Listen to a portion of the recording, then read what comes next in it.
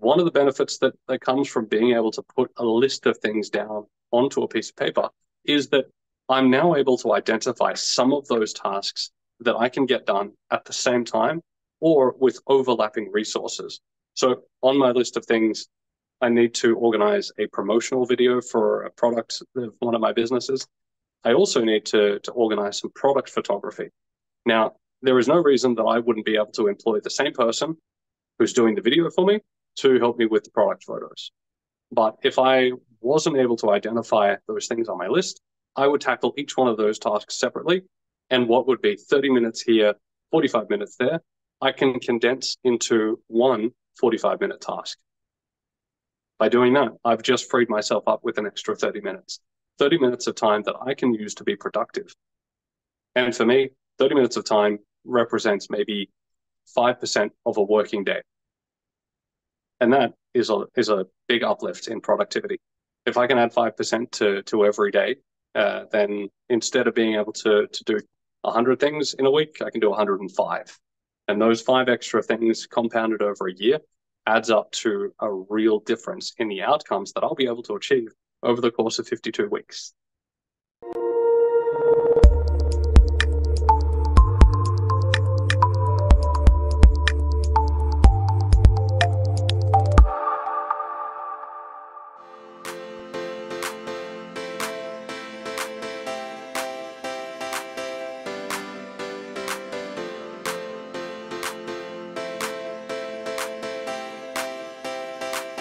Now, Chris has been trained. I think I met him just days after we were training with John Grinder, one of the creators of NLP over in Bali. And then we met up a few times, and he's come over to Bali and done the training. And he's also ran, I think, 3 or 4 NLP courses with me online. So it's a great pleasure to have him here today. I really appreciate you coming, Chris. And just before you do start, we're going to have about 80 minutes. Do feel free to turn your camera on and get engaged. If you're eating food, turn it off. If you want to go to the bathrooms, you know where it is. You know where the fire escape is. If you want to ask questions, Chris, do you prefer questions to come out as we go or in the chat window? Yeah, this is a fairly flexible forum. So if you've got a question, then just stick your hand up either virtually or physically, and we'll take questions as they come. Another great indicator is having your microphone on mute. So it's great that you have your phones and microphones on mute. When you go to speak or you have a question, if you turn your microphone open, we will see that, and we'll also know you have a question. Now, one other thing I want to share before we get into it, the mind works. There's a famous book, Thinking Fast and Slow. We have a common division of the mind, conscious and unconscious, right? Or thinking fast, thinking slow. The conscious is very limited. The unconscious is the supercomputer. As we talk, and as you talk, when you talk, do you ever think what words will come out of your mouth? You may think, I'm going to talk about this, but generally the words just come, the words just flow. Like your heart, it just beats. The unconscious is the supercomputer. And most of us do not have our supercomputer and conscious minds set up for success. They often end up misaligned. And as much as you can consciously understand a subject like overwhelm, we need to get the strategies for handling overwhelm from the conscious down to the unconscious, right? So we want to fully open up, relax. And if Chris shares anything you disagree with, I would encourage you to listen twice as much. Anything controversial, listen twice as much, because he's going to share some magic with you to help you understand and reduce task overwhelm. Good? All right. Thank you, Adrian. I'll shut up now. Thank you. I've had the chance to meet a couple of you in person and a chance to almost meet a couple of you in person as well. I have a difficult to describe life. Anybody who meets me is able to see a small portion of what it is that I actually do. Right now, I'm standing in Bangkok. I was in London just a couple of days ago, and a few days before that, I was in the UK. I have different interests in different parts of the world. And from time to time, I get the opportunity to come and hang out with Adrian, either virtually or in Bali or wherever it is that we happen to find ourselves next. And we get to exchange some ideas. One of the things that I like to do is, from my global travels, is share some of the discoveries that I make with some of the people that I hang out with as I bounce around the world. I get different perspectives from people in Panama or Turkey, California, New York, and some of my experiences back in Australia. And so tonight, I'd like to share with you some of the things that I do to tackle when I have task overwhelm. I do a lot. And sometimes I find myself in a situation where I've taken on more than I can pull off. And when I find myself in those situations, I need to remind myself of the strategies that I can use to be able to manage myself and manage my mental well-being as I try and proceed through the list of things that I have to do and tackle the problems that come my way. Things don't ever go smoothly. In all of the things that I have ever done, there's never been a straight path from A to B. There's always been hiccups, there's been speed bumps, there's been setbacks and delays. And so it's a case of knowing what it is that I want to do and being able to get myself to that target. Tonight, we're going to talk about task overwhelm.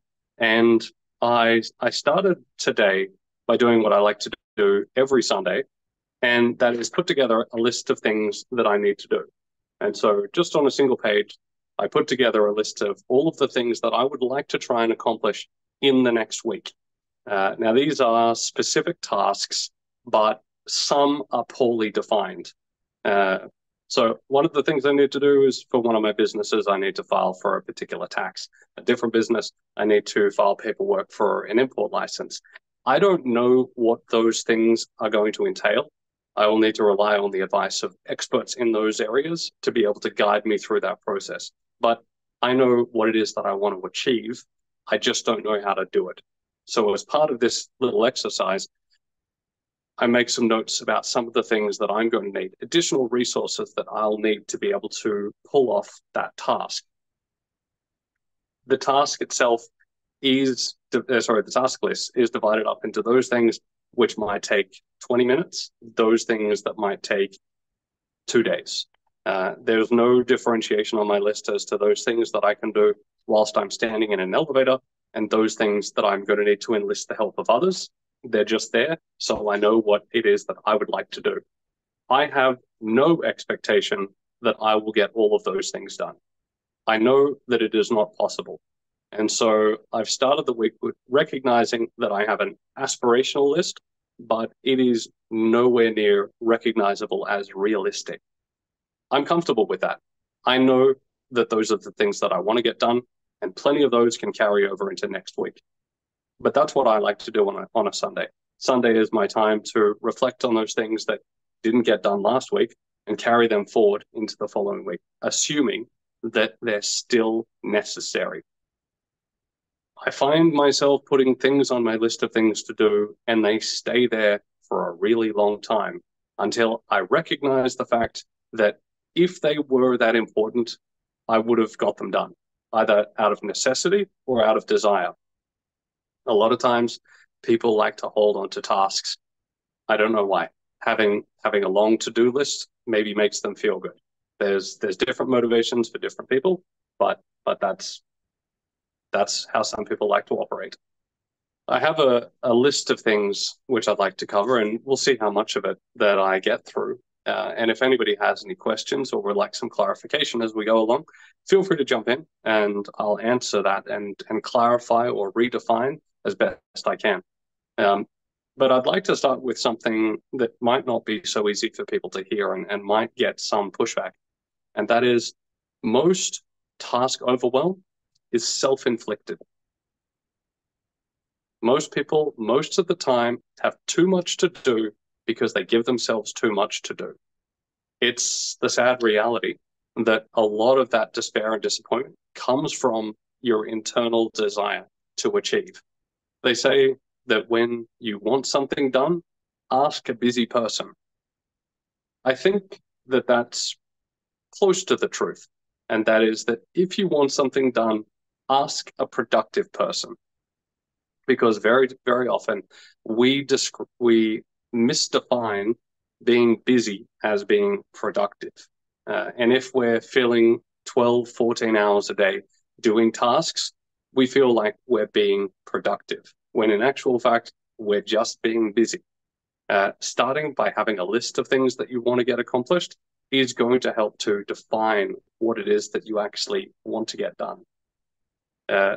If you get that sense of achievement from being busy, I'd like you to take a moment and ask yourself if you're saying to other people that you're incredibly busy, or by saying, I've got so much to do, look at my list of tasks, there's no way that I'll be able to get this done. I'm working so hard, I can't even have time. I don't even have time to have lunch.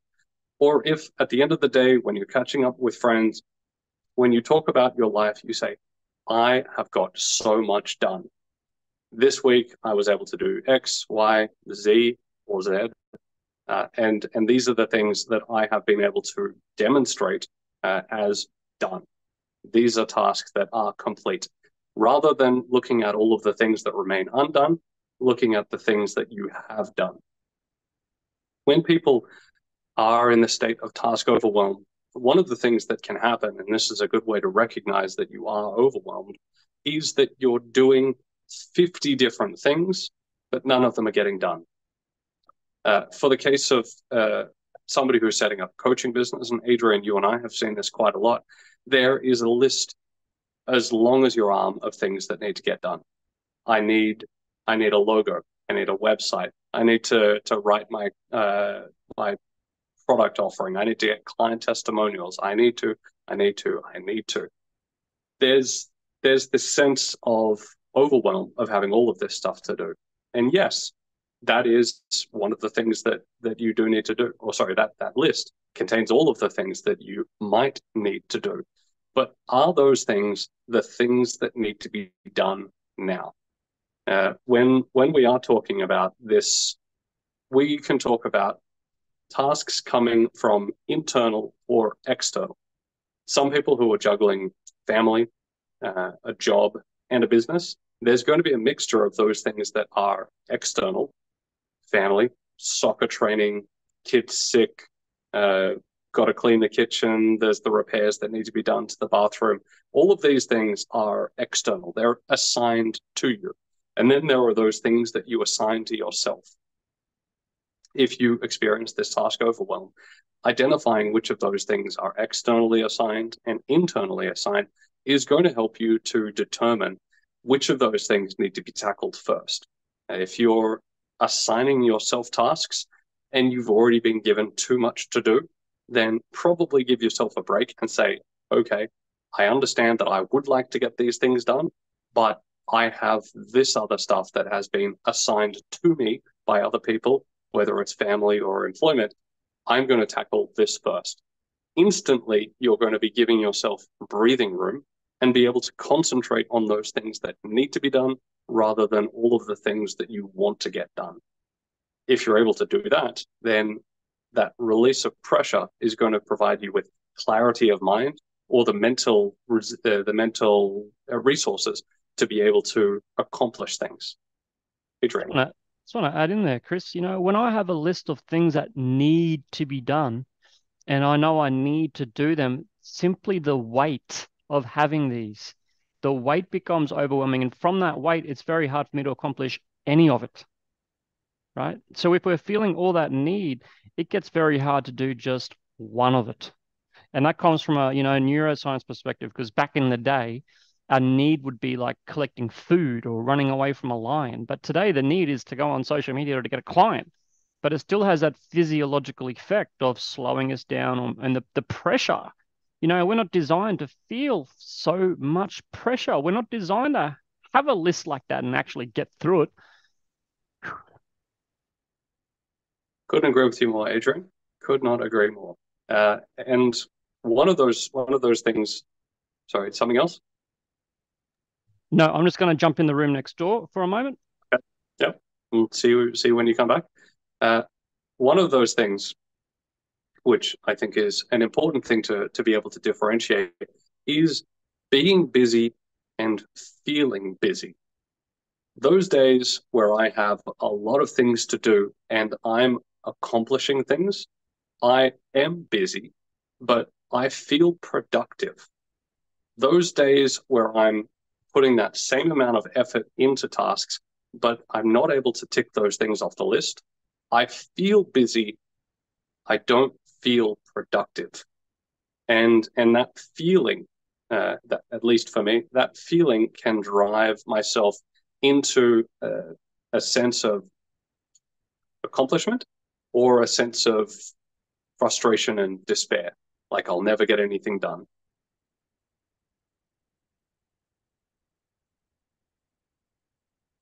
I saw a comment come up. I didn't get to read all of it. Excuse me a second while I bring that little chat window up.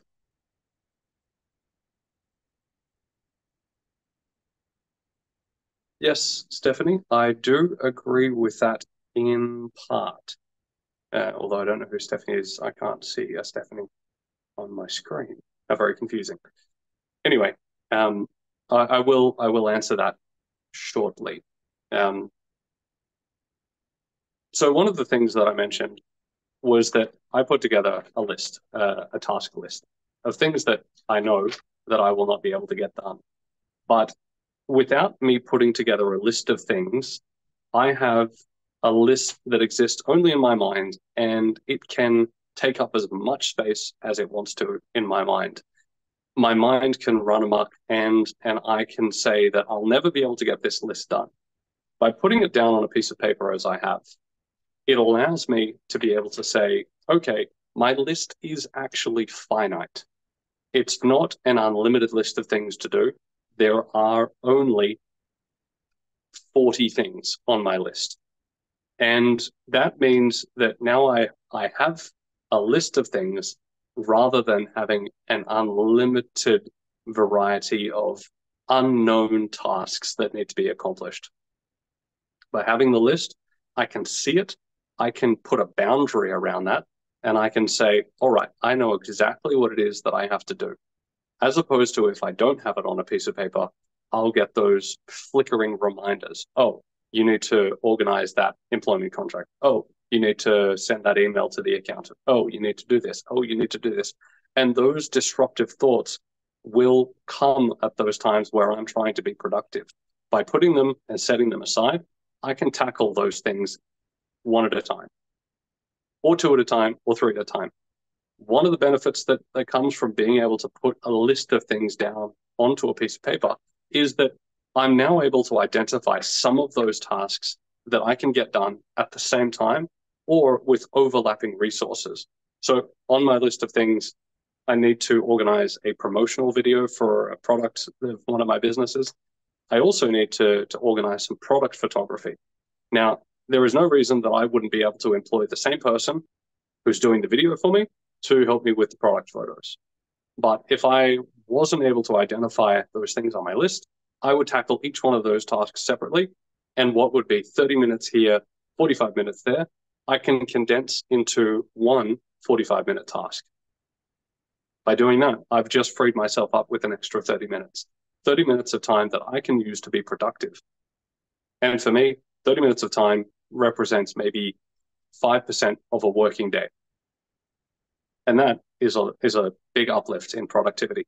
If I can add 5% to every day, then instead of being able to do 100 things in a week, I can do 105.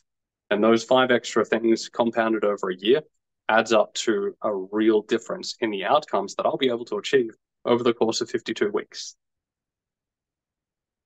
The next thing that I wanted to talk about was being able to prioritize and sequence my little list of things. I know that there are some things on my list that if I get them done, there will be a measurable difference in the outcomes of the week. One of the things on here is I'd like to order a new laptop. The laptop that I have is probably on its last legs, not going to see me through the rest of the year. But do I need to organize a purchase of a new laptop this week? No.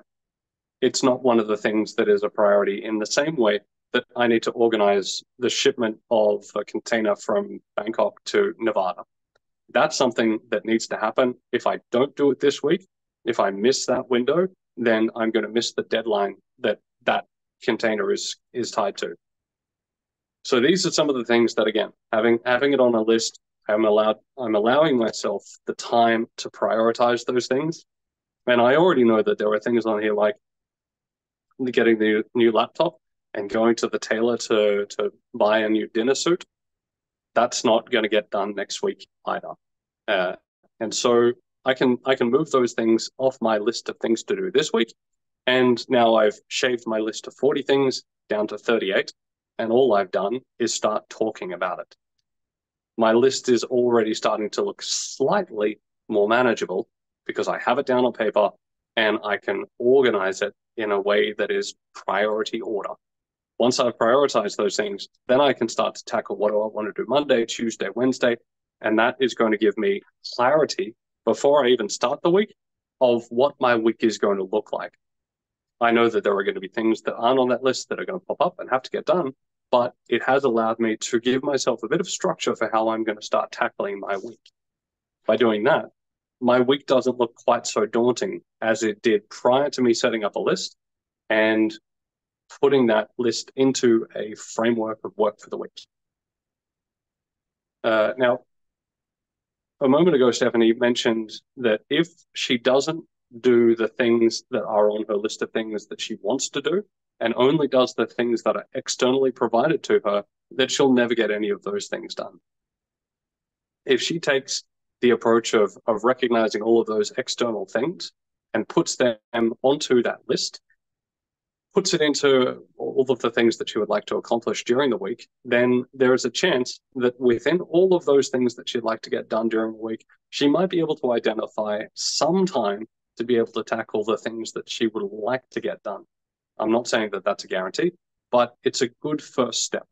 I do know people that are so busy doing the things that need to get done that they never get stuff done that they want to get done. We just spoke about the things that must get done versus the things that you want to do, and recognizing that those things that must be done are things that are usually a necessity for things like job and family and whatnot. And I've just ruined the screen, so I'll have to ignore that. But I would like to talk about, and again, I'll use my own list as a reference point, those things which are daily tasks versus a long-term project. Now, for me, I have a number of things on here, one of which is to prepare a presentation that I would need to give in November. It's going to take me a matter of weeks to be able to pull together the resources, the people, the information that I'm going to need to be able to make that presentation. I need to start that presentation now, whatever now is, but I need to start the presentation now so that by the time it rolls around in November, I'm not trying to do it in the last 3 days before I fly to Vancouver to actually make the presentation. If I don't do that now, if I don't start that long-term project now, I'm going to set myself up for overwhelm. Won't be today, it'll be in November. But I know that it's on my list and that if I start it today and I take incremental progress, if I make incremental progress towards finalizing that project, it's going to make my life a lot easier. And no, that's not a task. It's a long-term goal, but it's still on that list there. And by being able to do that, I can recognize as I make progress towards completing that task. I imagine myself with a container that gets filled up, and as I chip away at it, I pour a little bit more liquid into that container.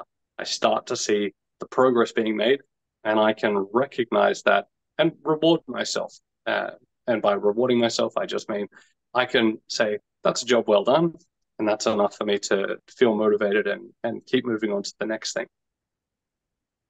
It's important not to confuse a task and a goal. And what I mean by that is, and for some of the people that work as coaches or setting up a new small business, one of those things that can find their way onto a list is, I need to get 300 more followers on Instagram, or I need to get X number of views onto my website, or I need to get some number of signups to my email list. Those things are all goals. They're things that you would like to achieve, but they're not actually a task that you can do. The task that you would be able to do would be something like, I want to film, edit, and caption 6 reels for Instagram that I'll be able to publish throughout the week. That is a task. The objective that you're trying to get to is an additional 300 followers. Now, whether or not that's actually something that you need to do that's going to get you towards the goal of being a successful coach or a new startup, that's a question that you probably would have to ask yourself there. Because a lot of times people think that just because a task is done by other people, that they need to do it themselves. It's not always the case. In fact, it's quite rarely the case where replicating what other people do is going to yield success for you. Now, I would like to give you a task as to what is your motivation for doing these things. Now, Stephanie was just saying that one of her motivators was being able to relieve pressure from her brother by doing things for her mother. And I'm assuming that a motivator for that is so that everybody can have a slightly easier life and be able to go about their lives with less stress, even though part of that motivation is putting an incredible burden on herself. Other people, like perhaps Farah, she might be able to think about what her motivators are in what she tries to get done in a week. A variety of different motivators are probably going to be finding their way as to why it is that you would like to be getting things done. Emily, are you still around? I saw you on camera shortly after we started, but not sure if you're still there. I am. Give me a second. Hang on a second. Camera is on.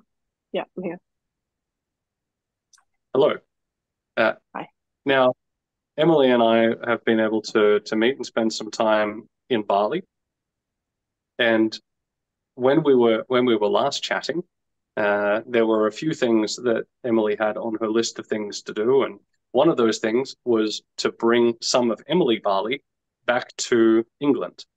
I'm just wondering, is that still on your list of things to do, to be a little bit more Bali, Emily? Yes. And going back to work tomorrow after the summer off, that will definitely be top of my list to see how I can bring that version of myself into work. Excellent. Do you mind sharing what your motivation for that is? The feeling better about everything. So when you have a positive mindset, it's not just kind of it's not just being productive. It's not just doing the things that you need to get done. It's doing things with a positive mindset and making things more enjoyable to do. So Bali was like 6 months ago now. So life was definitely easier. Work was definitely easier with a more positive mindset. So I remind myself of that. And my colleagues remind me of that as well. And they do call me Bali Emily sometimes. Bali Emily. Which is a little bit. That's not a bad nickname to have. No. Thank you. Now, one of the things that Emily was just talking about there doesn't have much of a time constraint. It's something that she would probably have on her list of things to do for the foreseeable future, to remind herself to be a little bit more Bali Emily, that's growing on me, that name, now that you've raised that. On my list of things to do, I have not yet, but will do before the week starts, put a number of time constraints around my list of things to do. I've got a number of things, including for me to file my corporate taxes. Now, that's a task that's going to take quite a while, because I'm going to need to go and find documents and find invoices, find receipts, and be able to put all of that bundle together to send off to an accountant to prepare all of that. That's something which is going to take much more time than, say, making payment for an invoice that I've just received over the weekend. I recognize that. And when I'm putting together my list of things to do for the week, I like to assign an amount of time that I spend on something for that week.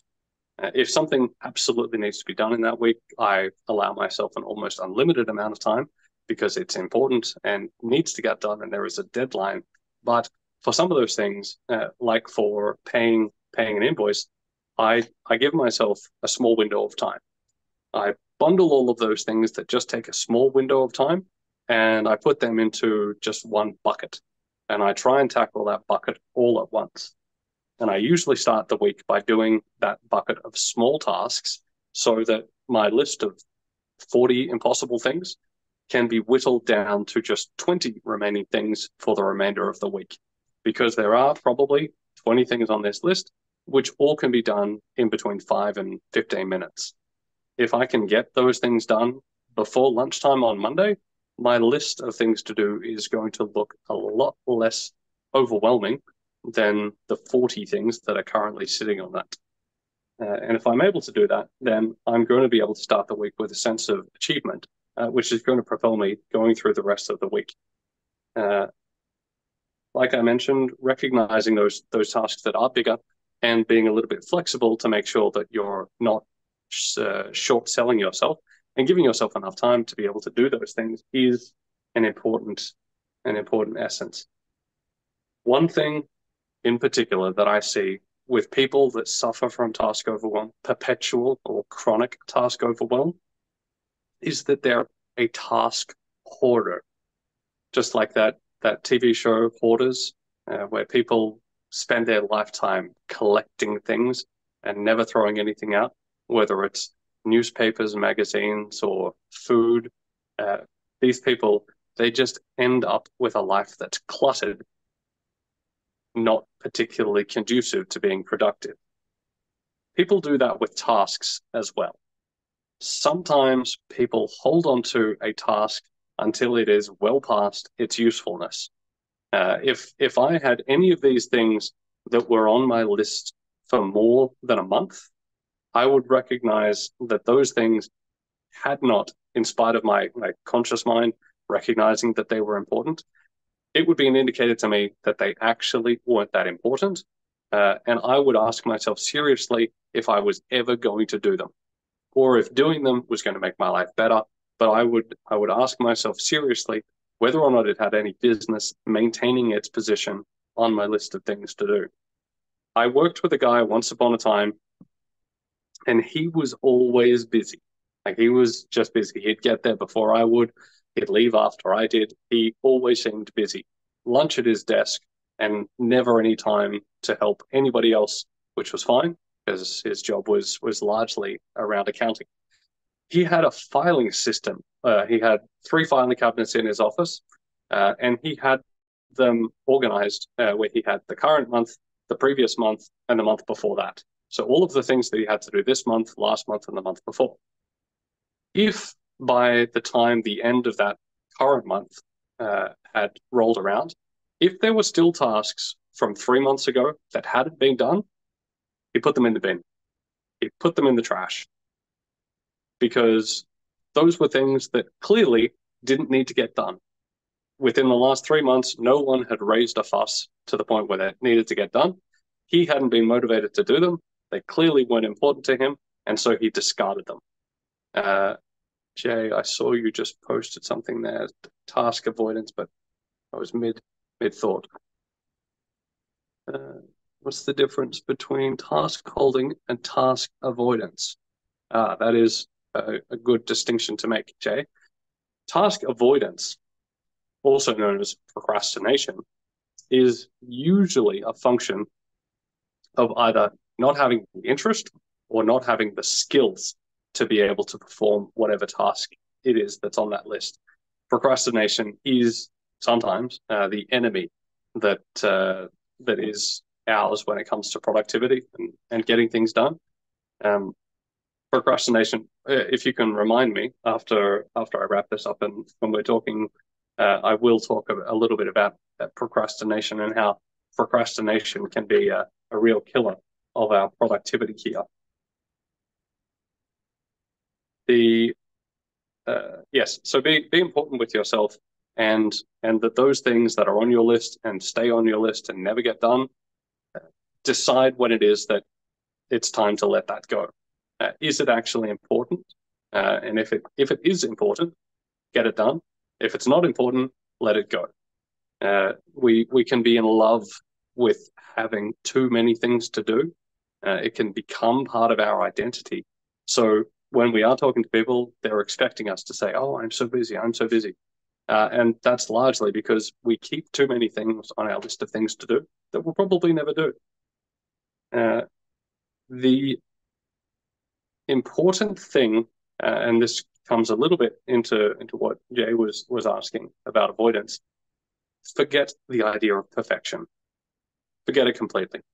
There is no reason to have anything on your list that you will only do if it can be perfect.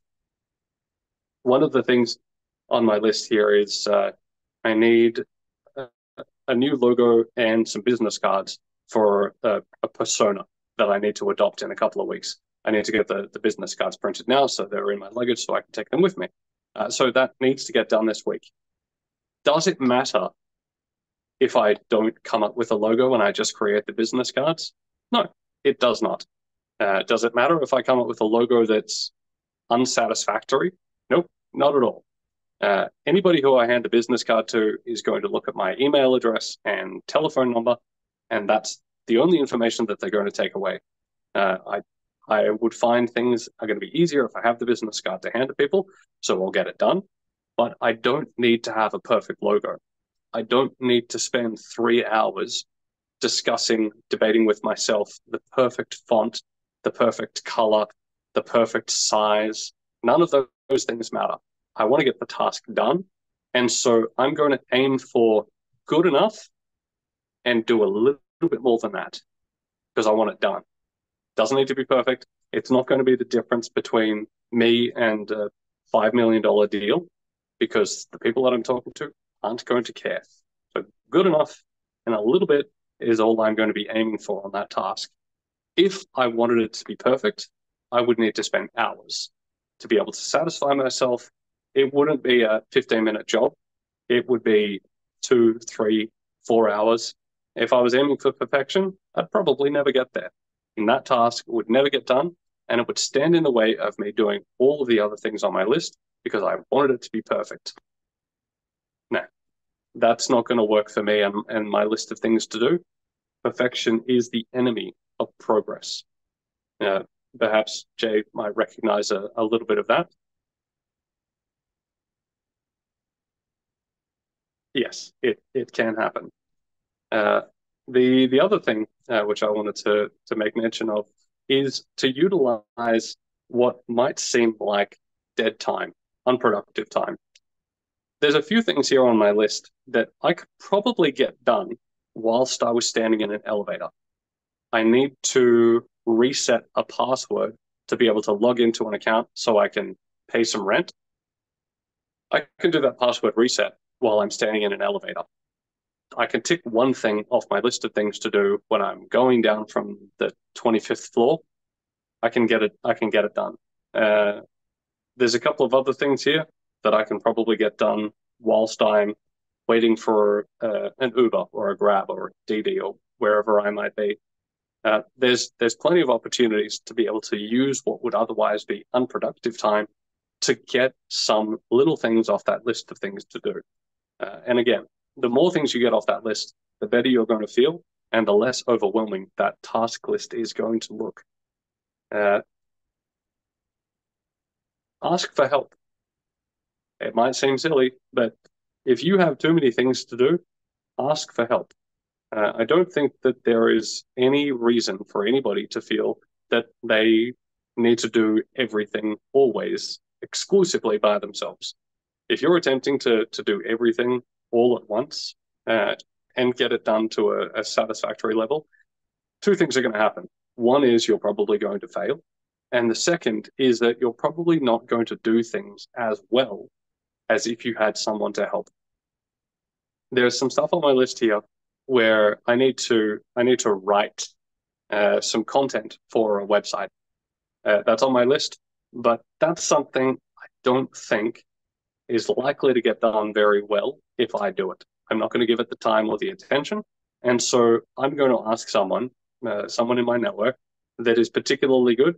It might take them 15 or 20 minutes, but if I was to try and do it, it'd take me an hour because I just don't feel very comfortable with content of a technical nature for that website. So I'm going to ask someone for help. They'll likely do it. If they don't, then I'll have to tackle it myself. But if I'm able to get someone to do it and it's going to be a very small consequence to their life, 15 minutes of their time, that is helpful because it removes that task eating up an hour of my time. And if I get an hour back from my list of things to do, that's an hour that I can tick off 2, 3, 5 things on this list. All of a sudden, again, I'm feeling a little bit less overwhelmed. One thought that I had as well. This isn't something where I'm rigid about it and I make a commitment to myself to do it all the time. But I like to try and spend about 5% of my time on doing things that are going to make my life more productive. At the moment, I'm tackling a long overdue task of organizing a lot of the files and documents that have been sent to me over the last 3 or 4 years.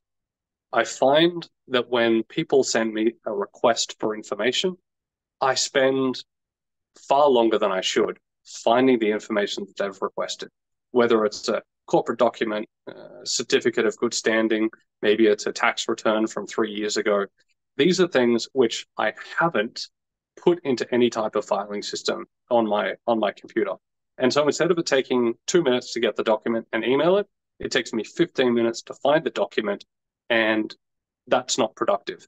And so each day I spend between 5 and 20 minutes organizing files, progressively going through, archiving things, moving things into a filing structure so that the next time somebody asks me for it, it's there, I know where to find it, and I can send it off in 2 minutes and not have that task take me 15. I would say that from the last 3 weeks that I've been spending on taking little chunks out of that, I've probably already saved myself maybe 2 hours in this last week. People making requests for documents, and I've known exactly where they were. Just by doing that one little thing, I'm giving myself a little bit of extra breathing room because I'm trying to spend 5% of my time on making my life easier. If you're able to do that and you're able to recognize that, then it's a nice little success that you get to celebrate. Adrian, I know that you're not the world's greatest filer. How long do you think that you waste on not being able to find information when you need it? Too much. And it only takes a little minute, often even a microsecond, to organize it. But more importantly, whenever I do organize it, oh my God, yeah. So, Adrian, you and I suffer from the same debilitating illness of not Handsomeitis? doing. Handsomeitis? Sorry? Is that Yes, handsomeitis? handsomeitis. Yes. So you and I suffer from that same debilitating illness of not doing things when we could do them. We do them when we need to do them. And I do try and take a little bit of time when that email comes in from my lawyer.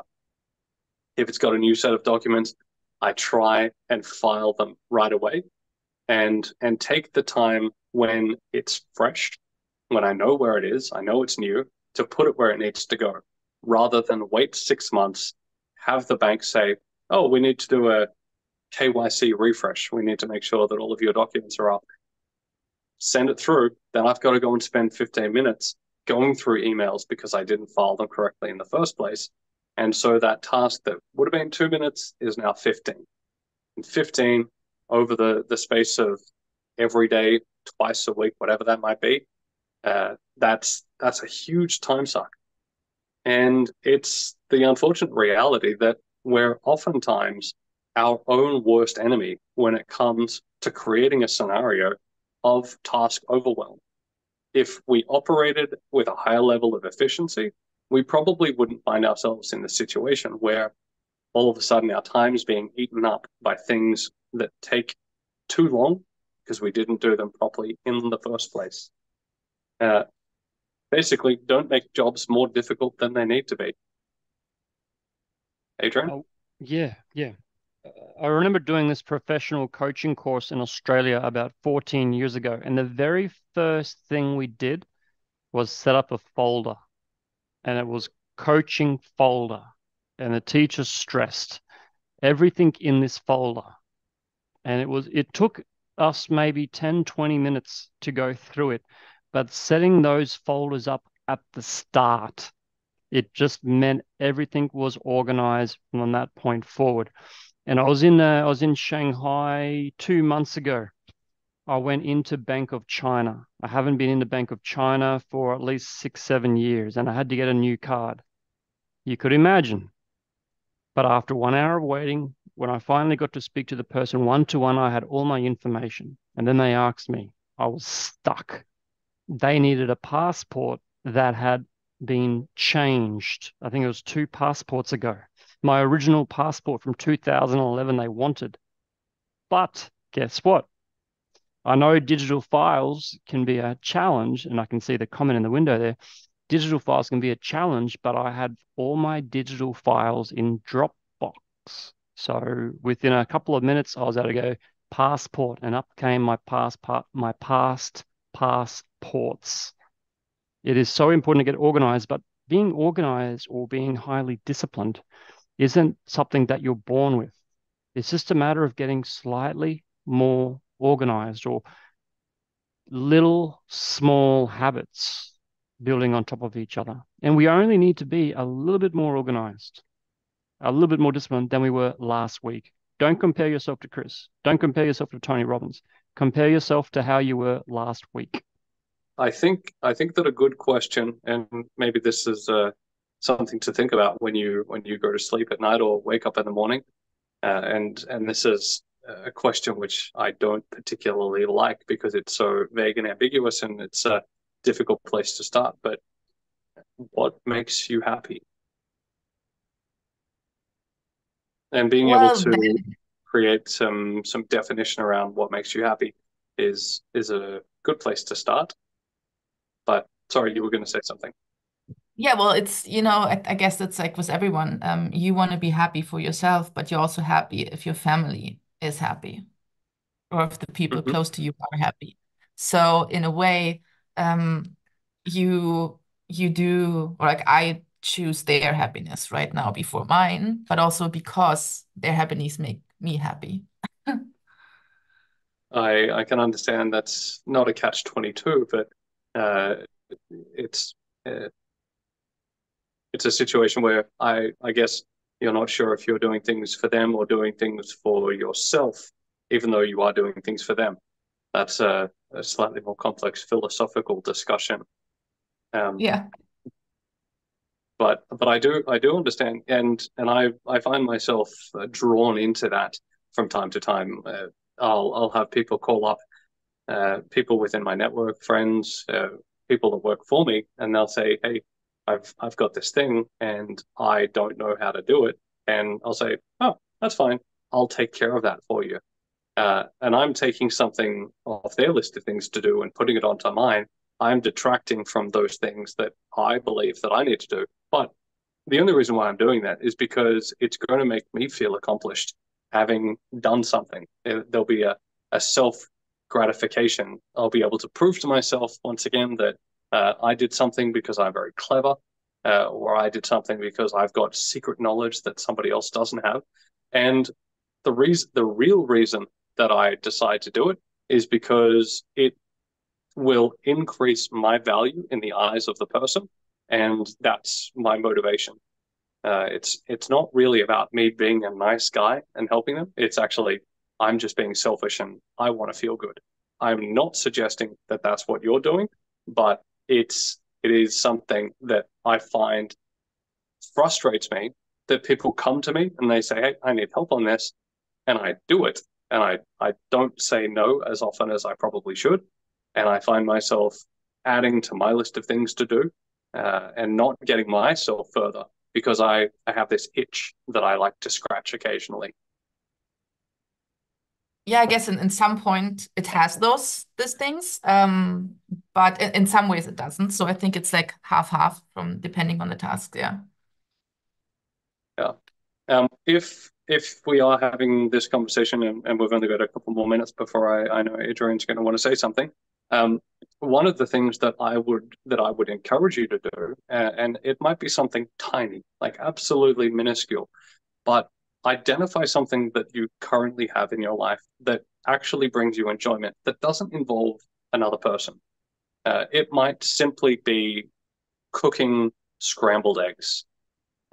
When I achieve the perfect scrambled egg, I feel particularly good.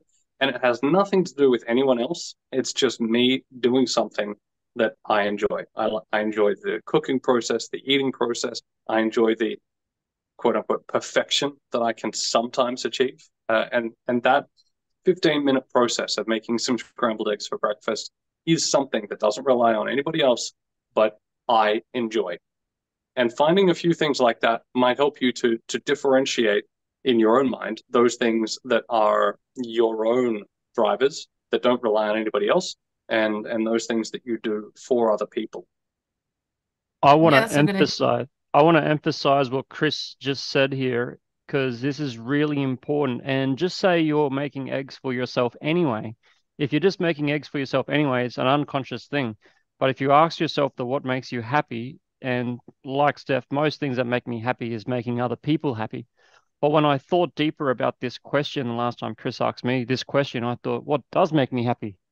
It's all these external things. But now when I recognize that making my breakfast makes me happy and have that conscious awareness, now making breakfast for myself is one of my favorite things to do. So having conscious awareness of what makes us happy, which really comes from us, and having that conscious awareness allows us to get more satisfaction and joy. Now, there's things that you do that you enjoy anyway, but having the conscious awareness of, I do this for me. I do this because it makes me happy, brings that happiness back into our control. You have my full support as well, Stephanie. And Stephanie actually recorded Bali 2020. Thank you very much for your work there. It was amazing. I'm going to shut up again now. In February 2024, we embarked on a transformative journey in the heart of Bali, where minds were empowered, connections were built, and breakthroughs were achieved. Hey guys, we're here having the time of our life. The time of our life. It's a combination of learning new stuff and celebrating all the growth and the transformation we've had this year. As the sun set on our time in Bali, a new adventure awaits us in Chiang Mai, 2025.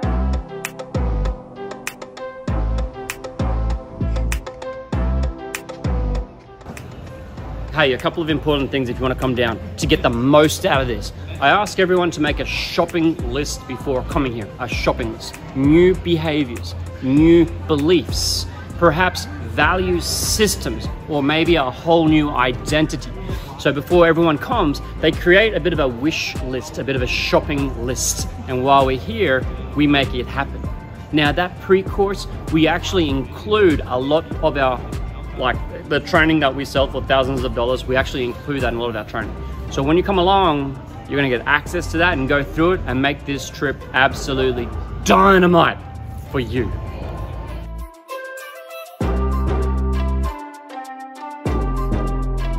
Join us as we continue our journey of growth and transformation. Together, we thrive. See you in Chiang Mai.